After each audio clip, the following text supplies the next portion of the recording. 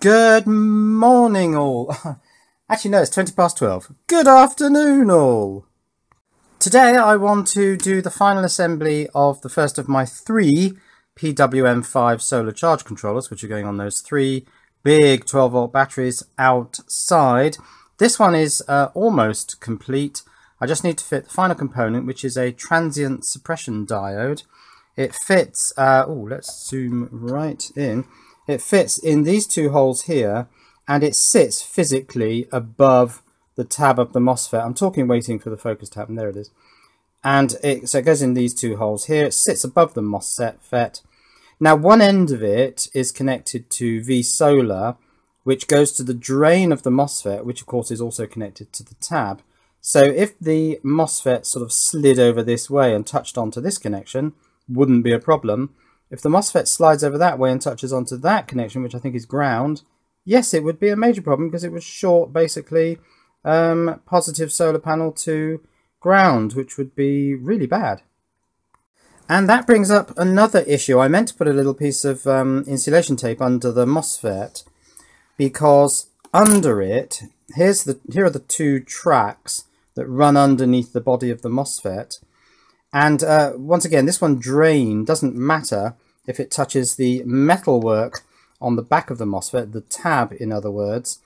But this one, which is VBAT, so that's the red wire, that's positive battery, it would be a problem if that connection were to touch the metalwork on the back of the MOSFET body. Now, when I laid this board out, I thought, okay, I'll run that sort of out to the side, because I kind of was thinking, well, this is the plastic bit and then the metal bit sticks up here. But it doesn't quite work like that because the metal tab runs down into the plastic body and is exposed down here. So there is going to be just a little corner here where the metalwork of the tab is sitting directly on top of a connection that it has nothing to do with. And so the only thing insulating the tab of the MOSFET from that connection track is the solder resist coating. Is that good enough? It probably is if I don't scratch it, but it's quite thin.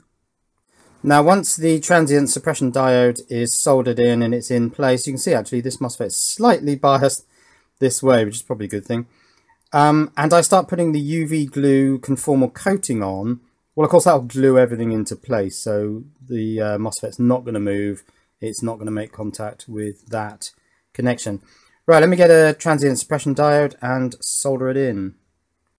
Here's one. It's the P6KE33CA. Now the CA type is bidirectional, so there's actually no cathode marking on here because it doesn't have a cathode.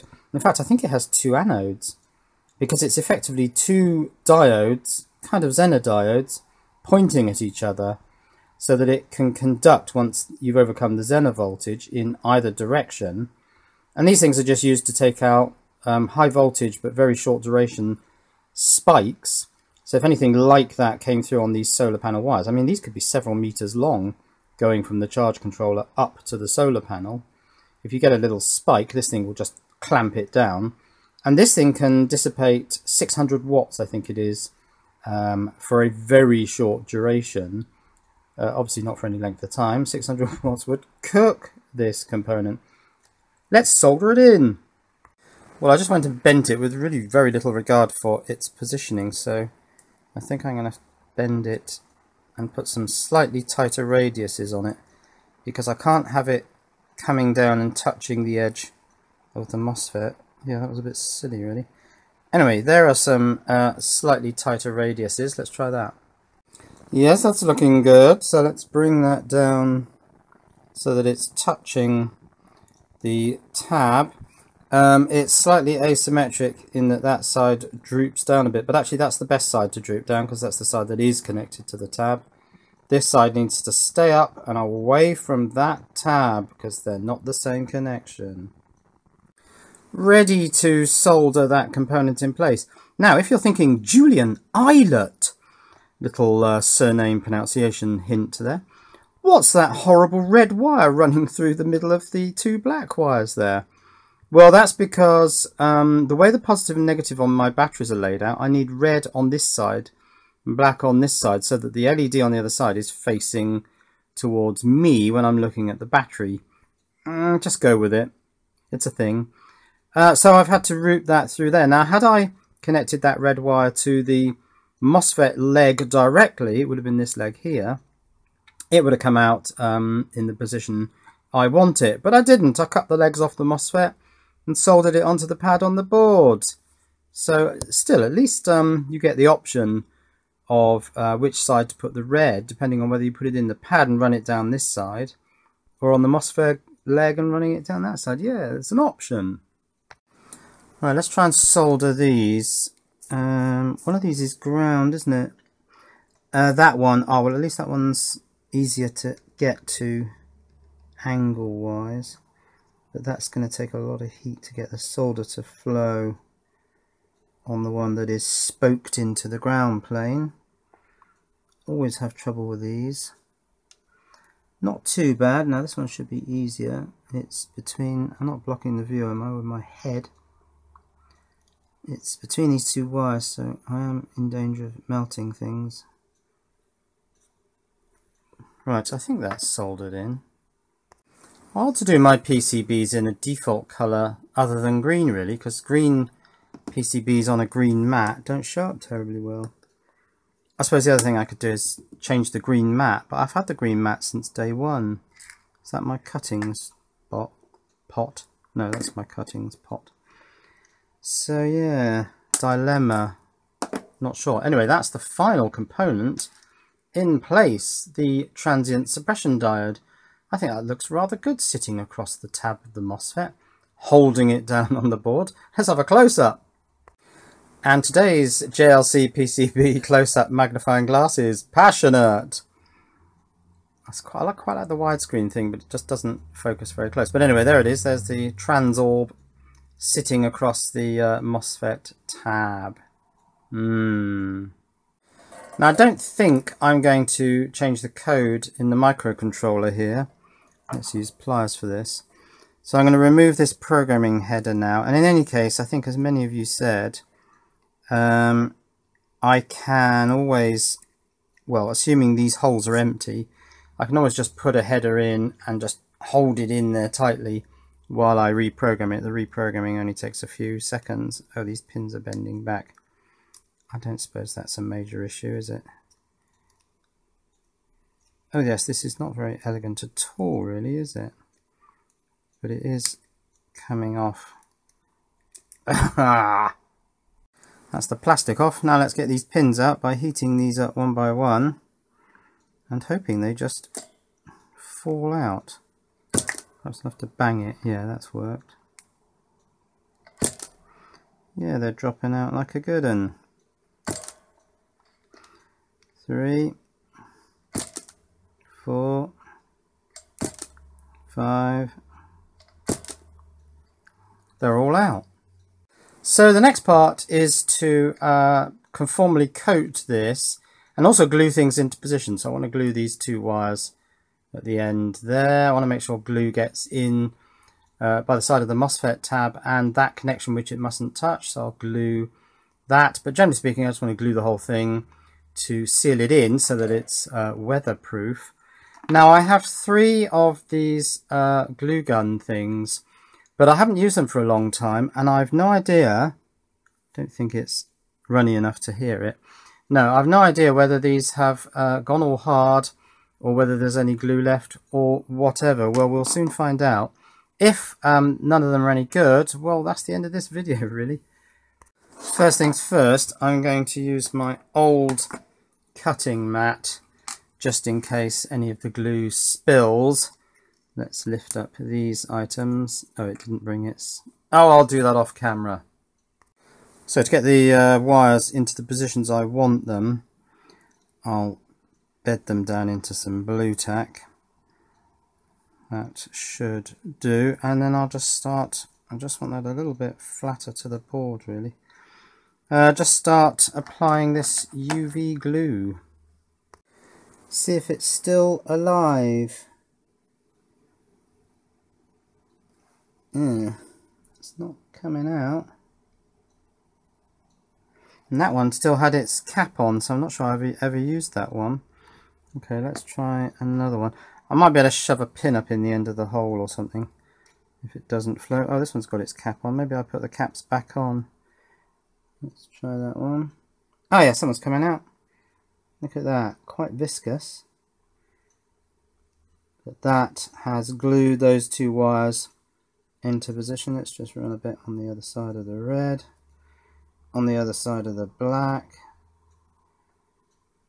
and then I could UV that and make it go hard. Where's my UV torch? So while I do that, let's get the UV torch on. I'll just press down on that red wire. Oh no, that's not working terribly well. I'm gonna have to draw that. Oh no, it's all not working in 3 dimensions, but let's see if I can cure that. Mindful, of course, that I'm ultravioleting my fingers. I'm not sure whether this is a safe UV. What does that say? S2 plus. Don't know what that means. Let's see if that's gone hard. Yeah, that looks like it's set pretty well. They seem to be anchored down, which is good because that's about the position I wanted. So these can come in at sort of that angle. That should be fine. Let's get those, a little bit of glue around those, and then I'll start working on the top. I've just been wondering whether layering this glue, so doing one layer and then coming back and doing another layer, whether that's any less good an idea than doing the whole thing in one go. It'd be a lot easier if I could just layer it, because then I can build it up. So on the little PWM5 femto that I had outside, in fact it's still out there, it had started to corrode on the high points, and had I been able to layer the glue and build up higher coverings, that wouldn't have happened. So I'm certainly going to try the idea of layering it. Oh, have I got enough glue for all of this? Right, I'm going to go over the programming header now, so I'm not going to be able to use that again because it's going to be all glued up. But yeah, those wires are all pretty much glued in place. Just do a bit more on the yellow wire. It's going to go into the mounting hole. Okay, UV light. Let's set that. Certainly this UV glue doesn't go off. These tubes seem to be fairly light resistant. So I was worried that they might have all gone hard since I last used them, which, I don't know, was that a year ago? Just want to make sure that the glue is totally hard, or at least non-liquid, on this bottom side, because when I flip it over I don't really want this thing gluing itself to my mat. So I'll give this a good UVing all around the glue areas. Just going to try poking a 1N4148 diode down the end of this glue nozzle to see whether I can get it working again. It doesn't have to be a 1N4148, it could be any signal diode. Yes. Let's see if that one... Oh yeah, that one started working. Great, so let's glue in and around the area between the transient suppression diode and the MOSFET tab, and generally speaking just glue that MOSFET down onto the board.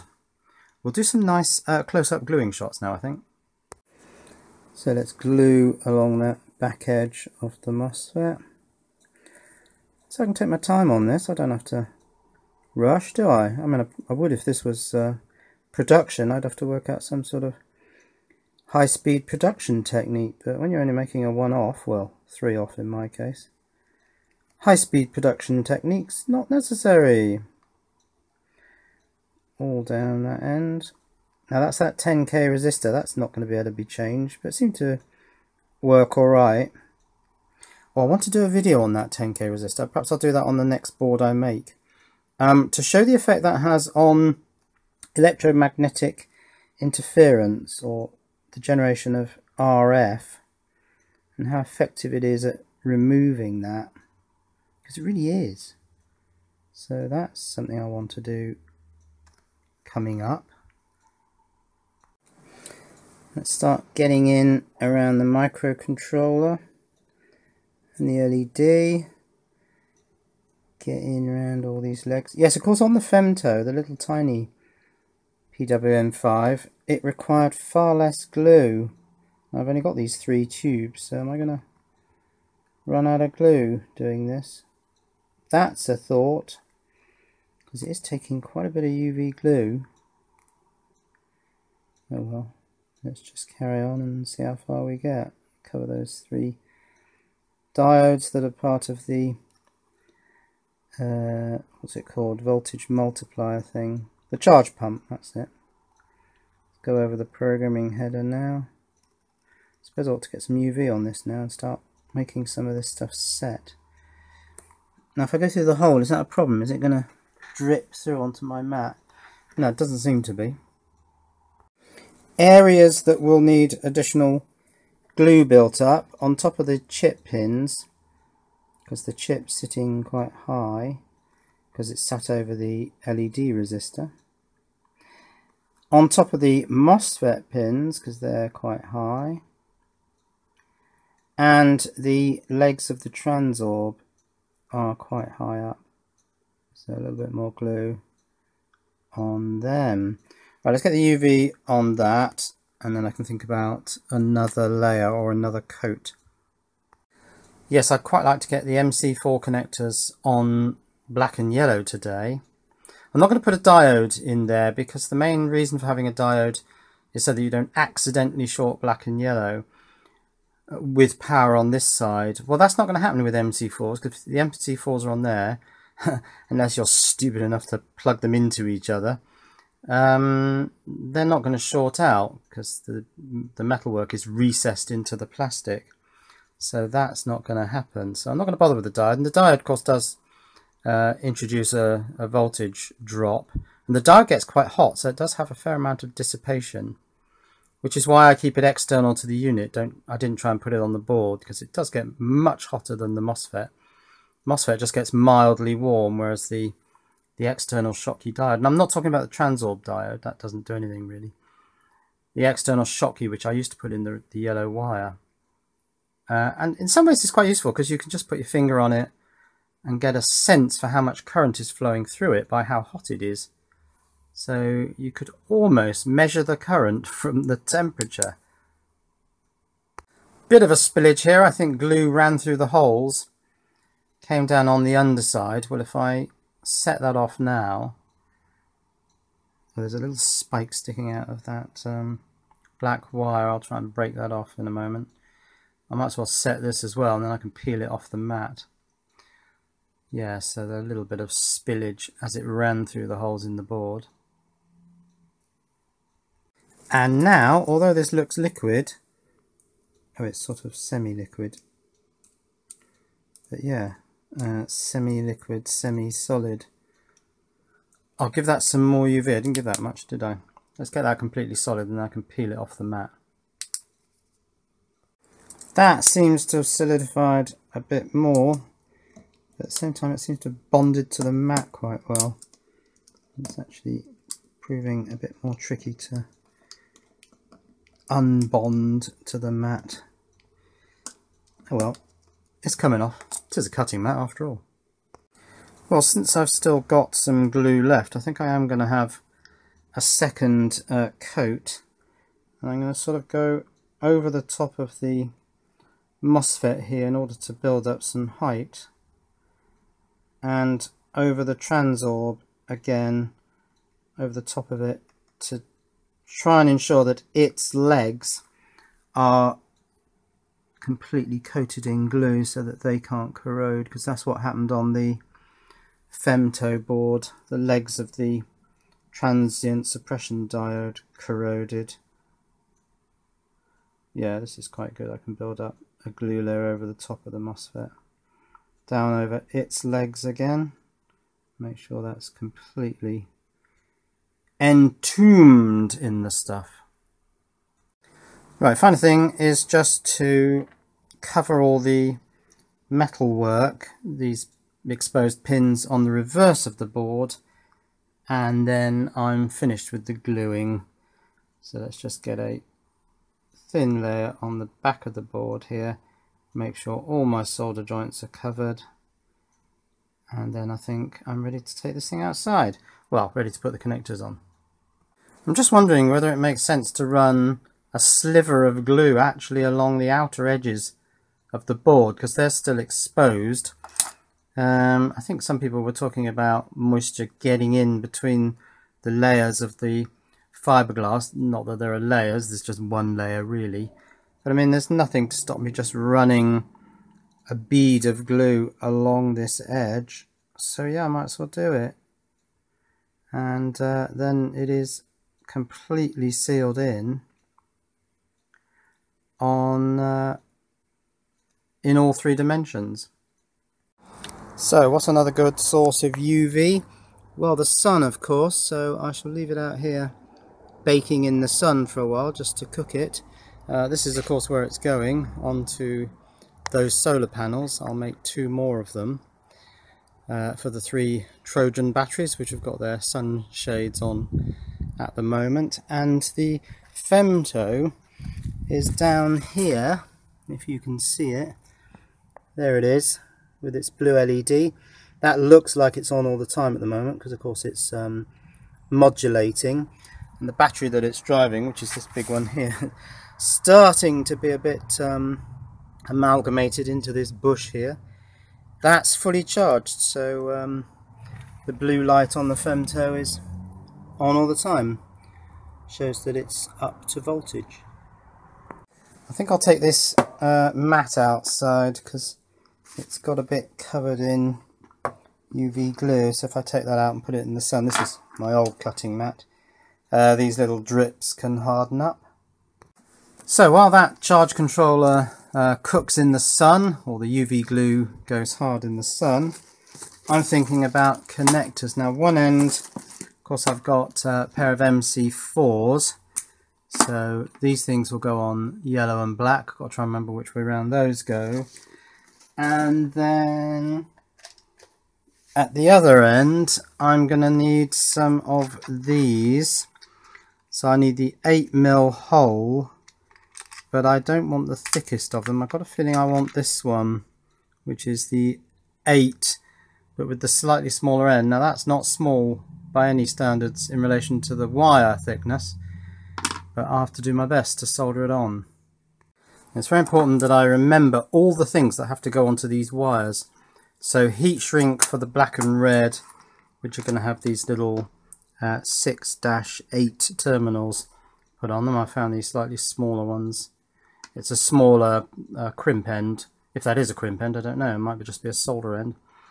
But a very large diameter bolt hole, because the batteries have 8mm M8 threads. This stuff has to go on yellow and black. I don't think anything else has to go on those. No, so I'll just cut a couple of lengths of this. I'll make them 5 centimeters like that. I was just wondering actually whether I might try crimping these with this crimp tool. If I use the largest hole, that might work. If it doesn't work, I'll just solder them, or I might solder them as well. And then I've got to crimp the MC4s, but they go on the yellow and black side. I think I'll start with these. Let's go for about 7mm of strip back to go into those. I've got my heat shrinks up there so I don't forget. So 7mm black. Is that still on 7? Yeah, I think so. 7mm red. And yeah, let's give them a go at crimping. So this one's marked 10 watt, I don't know. I don't know whether I'm going to be able to, I might be able to apply enough force on that.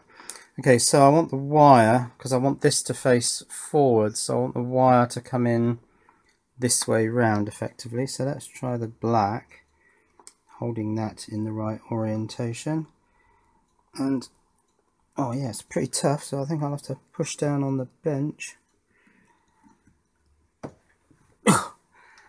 Yeah, that's not going to be easy, and that wire is in danger of slipping out just at the moment where it crimps. Here we go. Yeah. Did that make a successful... No, it didn't. Right, I'm going to have to solder that.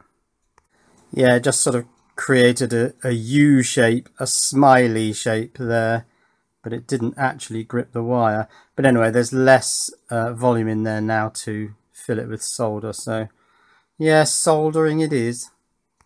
This will be a good test of the TS100 soldering iron. Can I get this tag hot enough? There's not a lot of contact surface area between the ring and the crop clip there, but can I get it hot enough to feed solder? I'm thinking of feeding it down that little hole there, so let's give it a try. But it's just going to be a question of getting the whole thing hot enough, and I'm in danger of letting the solder run down the tag onto the bolt area, which I don't really want to do. Just want to get to run down that hole. Ah, okay, I think it's hot enough now, but is it running down that hole? Yeah, I think it is now. So I'll feed it in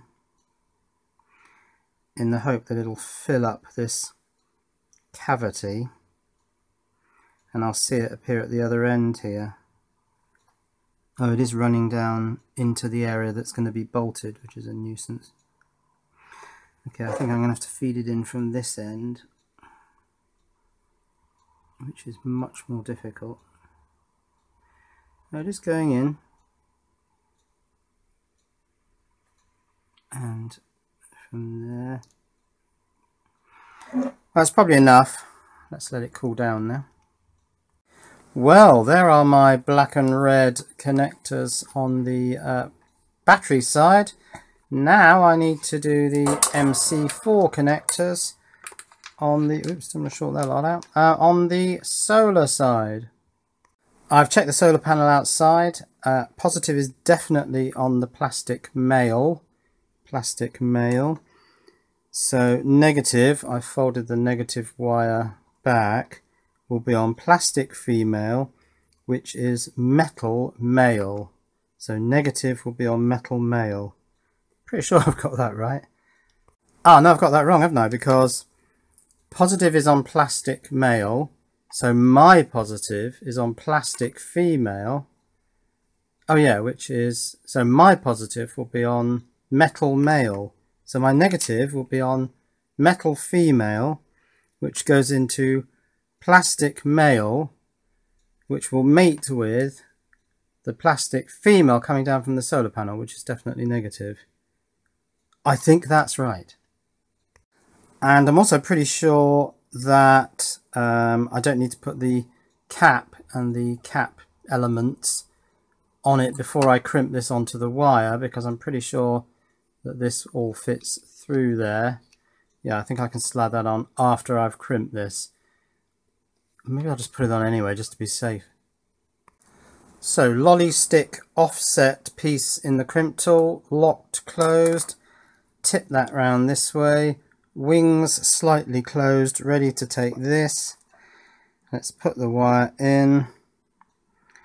Have I remembered everything? I'm pretty sure I have. I don't want to have to do this again. Let's close that up. The lolly sticks come out, but I don't think it matters. Oh, I'm not sure that worked terribly well, but I'm committed now, so there it is. Yeah, it's a bit of a mess. It's a bit of a mess. It all got a bit squished, and I think I know why. I think it's because I closed those wings in too much and it didn't follow properly the profile of the crimper, so that's a bit of a mess. I might just try and squish those flattened bits down a bit so it all fits in the housing. Oh well, let's see if I get on better with the female side. So let's push this into the, this is female metal, male plastic. Let's push that into there. I've got my top ready and my bit of tube there, so I think that's everything. This is the sort of one-shot click into place. That's proving difficult, so let's push it in with a screwdriver. That's clicked into place. That ain't never coming back out. Is it fully down to the bottom there? Yes, I think we can see it is. And let's close this up with my piece of tubing. For the male pin, I don't need my offsetting lolly stick. That's in there. I've got the wings going up into the guide. Is everything on? Oh, I'll put that on afterwards. It'll be fine. Let's not worry about it. Poke that in the hole and crimp. this is the bit where it needs maximum. Even that one hasn't crimped totally symmetrically. No, that was a mess as well. Ah! And on here I've got bits of sort of flashing where it all went up into the guide a little bit wrong. But I can just bend those back on themselves with some pliers if I can get the things lined up properly. Yeah, so it's not a major problem. That will all fit in the housing, but it's just a shame it doesn't work properly. Now I've got to make sure this, with all its bits and bobs, fits over here.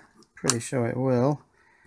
Got the gripper thing there, got the rubber thing there, got my tubing up on the sleeve, so yeah, that's all ready to go.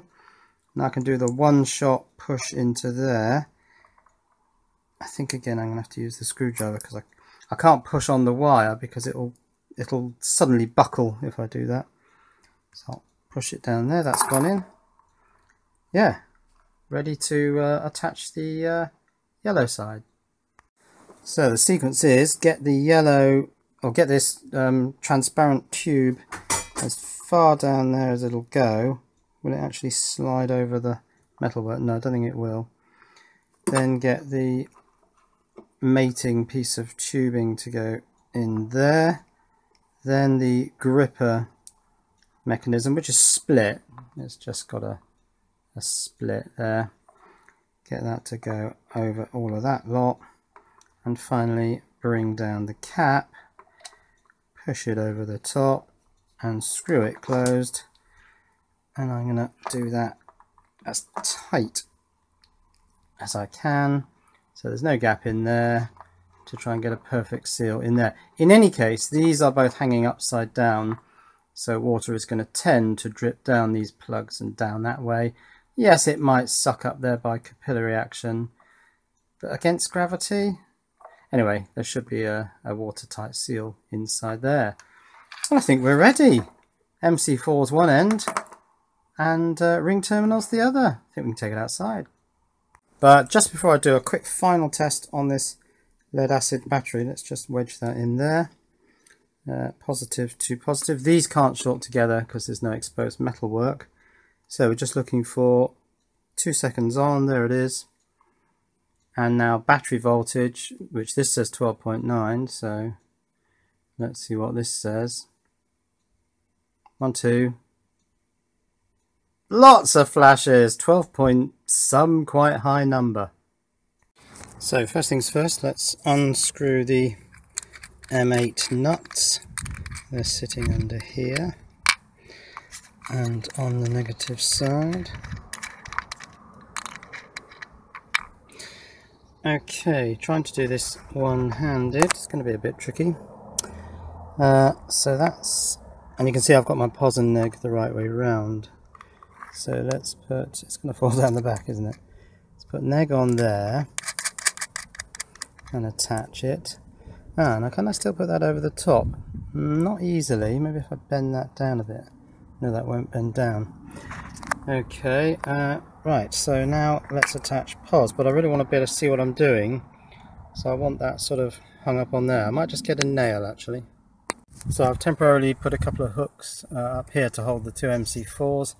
That means my charge controller is just hanging there against the fence in approximately the right direction.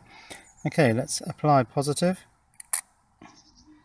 There's the 2 seconds on, and now it should start flashing out voltage. Well, I need to put the nut on here. Let's just see what the voltage is actually. Oh, I missed it. We'll have a look again in a minute. Let's try and do this with a shadow. Oh, I think that might have been about 5. So we're looking for 2 pulses for 12 volts. 1, 2. Yeah, I think it's 12.4, 12.5, which would be about right for these batteries. They are fully charged because Jim gave them to me fully charged, but they've been sat about 6 months doing nothing. But yeah, that's finally on. Now if I attach the solar panel, finally I've got a working system. Let's do it. Well, I've attached them, but I couldn't film that. It just wasn't possible to do it one-handed. Oh, the sun's gone behind a cloud. That's quite interesting. Okay, let's check the voltage on here. 1, 2. Oh, 1, 2, 3, 4 again. Now I'm not expecting this thing to, because it's enormous, I'm not expecting it to suddenly rise up in voltage. It's going to take a while. So in a way that's a good sign that the solar charge controller hasn't suddenly shot up to 13.5 volts. Oh, that might be about 12.6. Let's just check that again. 1, 2. Oh, that might be about 12.7. So yeah, this is rising up, but I think it'll be quite a while before it starts modulating. Now I was just wondering whether if I take one of these caps off, we'd see any bubbling going on in there. So you can just make out the plates in there if I don't cast a shadow over them. Right, the sun's come out and I did see a bubble then, so I'm just hoping to see another one.